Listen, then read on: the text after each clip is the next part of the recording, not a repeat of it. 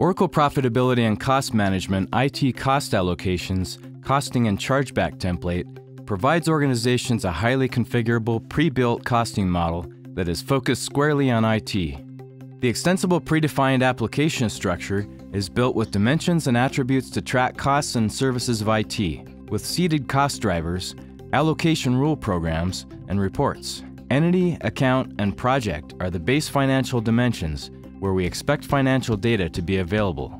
Resource and vendor are the intermediate dimensions that represent the operations in IT. These are often the first layer of allocations. Last, we have the target dimensions, service, and consumer.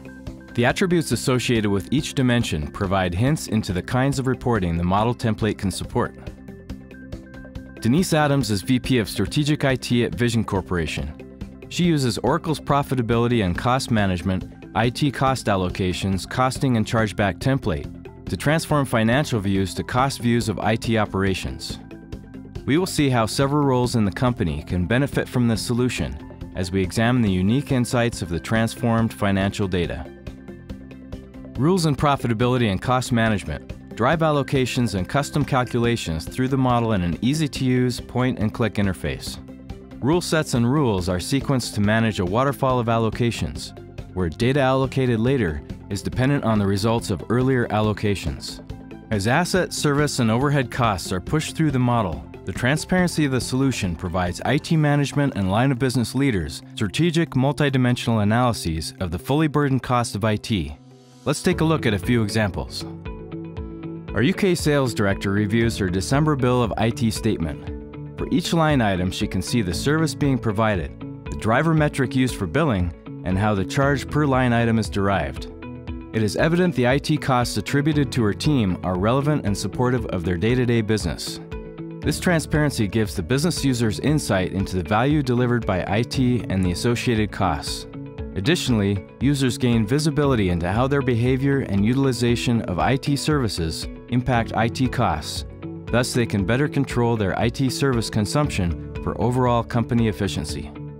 The Service Cost Summary Report provides our IT Services Manager a multidimensional view of the costs generated by each IT service provided to the company. Focused drill regions allow him to drill down to granular level data for deeper analyses. Drilling on the network connectivity service provided by Jerry Lee's team, he can review a detail of the resources, such as routers and switches, that make up the total service cost for network connectivity. Drilling down deeper, we can view the projects that make up the router and switch costs. The transparency of the solution enables IT service managers such as Jerry Lee to follow the flow of funds through the model to manage cost return. We can view the same granular levels of detail for projects. Our IT project manager runs his project cost summary and can see the breakdown between run and build projects, as well as some of the attributes assigned to projects, such as the project type and project manager. We can drill on any of the project costs to see from which IT departments the costs are being allocated.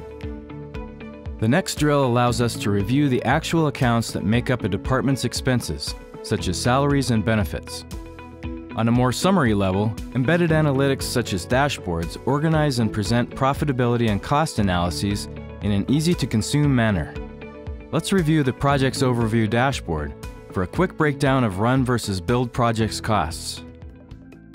In the Run Project Overview, we can review which run projects are consuming the highest costs, as well as the department and accounts the costs are being allocated from. PCMCS models financial and operational data to provide IT management and line of business leaders strategic multidimensional analyses for promoting a culture of accountability and profit responsibility throughout the organization.